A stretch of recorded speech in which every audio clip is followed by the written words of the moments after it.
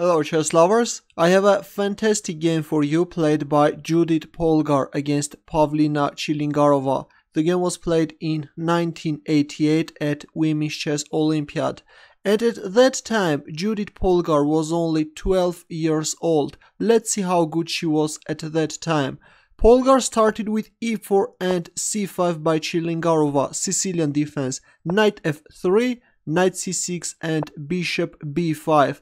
Judit Polgar goes for Nezhmetdinov-Rossolimo attack, g6, white castles, bishop g7, c3, e5, d4, e takes d4, c takes d4, knight takes d4, knight takes d4, c takes d4, and here comes a strong move, e5, controlling the f6 square and not allowing any knight f6 move. Also closing this bishop's diagonal, and now already white queen can capture on d4. But now black can't capture on e5 because after rook e1, f6, f4 black is losing her bishop. Let's go back. After e5 we see knight e7 and now comes bishop g5. Again capturing on e5 can't be played. If bishop takes e5, then bishop takes e7 followed by f4 with later threats of bringing the rook to e1. Let's go back. After bishop g5 we see castling kingside and queen takes d4. Knight c6. Now as you can see both queens are hanging and here comes a strong response. Queen h4. Black queen is now hanging. Queen b6. Knight c3. Bishop takes e5 and rook e1, a very strong move. This white rook is both controlling the e file and also white is provoking black to capture on c3 and win a piece.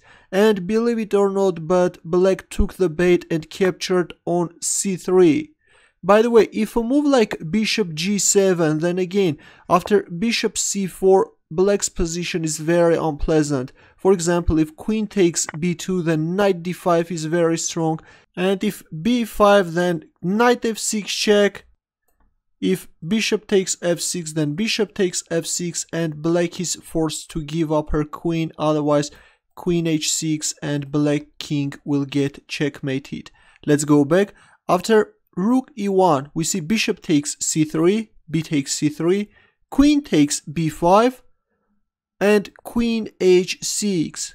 White is creating two dangerous threats, one of them playing bishop f6 and checkmate black king, and the other threat you will see after queen f5 controlling the f6 square. Looks like black has solved all the problems and black is a piece up, but in this position Judit Polgar played a move and black resigned. Can you find her next move? Ready? She played queen takes f8 check and black resigned. If king takes f8, then bishop h6 check followed by rook e8 checkmate. What a beautiful attacking game by a 12-year-old chess prodigy. Your comments and questions please, and thanks for watching. Good luck.